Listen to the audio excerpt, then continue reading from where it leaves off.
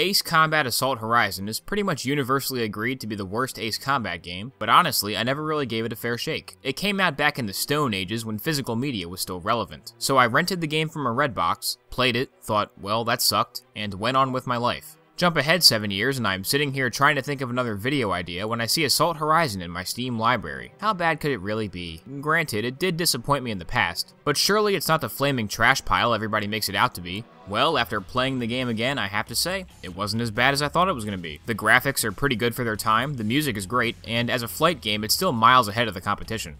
So I just gotta come out and say it. Assault Horizon is not a bad game. Now, that being said, I hate it. Releasing just 1 month before Modern Warfare 3, Assault Horizon was a pathetic attempt to cater to the Call of Duty crowd. Everything that made the Ace Combat series great was tossed to the wayside in favor of stuff like USA versus Russia storyline, evil Russians who somehow take control of the government, nuclear MacGuffin, bad guy whose name begins with Ma and ends with Ov, Ghost, Chopper Gunner part, the COD 4 nuke scene, the COD 4 nuke scene again, AC-130 mission, regenerating health, quick time events, literally the exact same font as Modern Warfare, but ultimately the game's setting and story is just the coat of paint on top of the core gameplay, and seeing how this is an Ace Combat game, the core gameplay is probably great, right?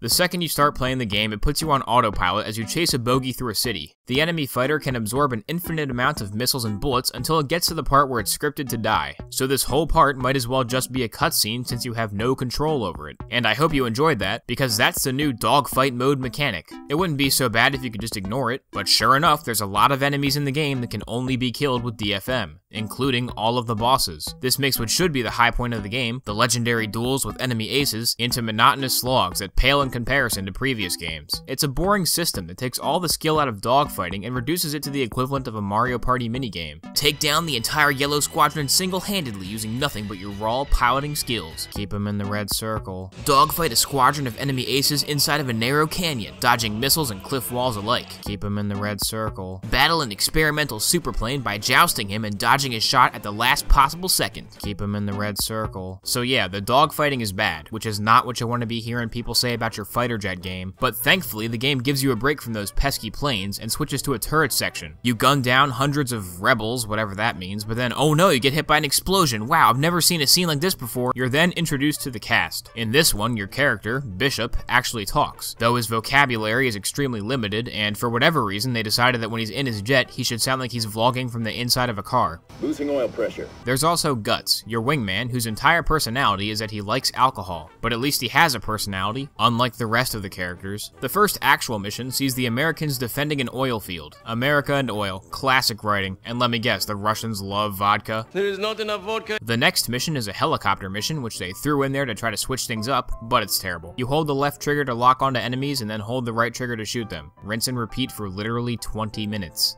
There's an AC-130 mission in there for some reason, and then, to nobody's surprise, the comically evil Russians betray you. This level marks the first appearance of Markov, the primary antagonist. He has a shark mouth on his fighter jet, which is the only interesting thing about him. Next up is an air-to-ground mission where they don't even trust that you're capable enough to hit a stationary target on the ground. They give you an optimal firing path thing that railroads you past every target, so you don't have to think for yourself. Thankfully, you don't have to use it, but even if you play the mission normally, there's still big green lines all over your HUD that just get in the way. Then you have to attack a fleet, but this time they force you to use their stupid autopilot targeting thing, which makes the mission suck. And then, wait a minute, is this a new gameplay concept that's not terrible? Oh my god, I don't believe it. Now it's time for the Battle of Moscow, where the Americans and the good Russians try to retake the city from the evil Russians. There's a crappy helicopter part again, and then shock and awe again, and then after fighting Markov, we finally get some actual story. It turns out that Markov is mad at the US for bombing his girlfriend, so to get revenge, he nukes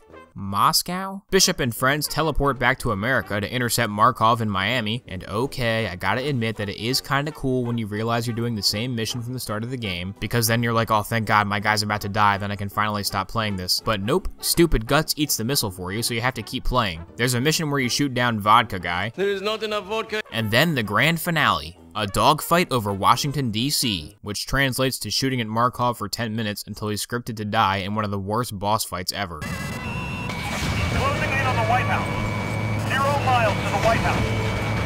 Colonel, we don't have time. You blow up the nuke in the air, which of course means it doesn't hurt anything. And finally, as a consolation prize, you're treated to the best game ending of all time.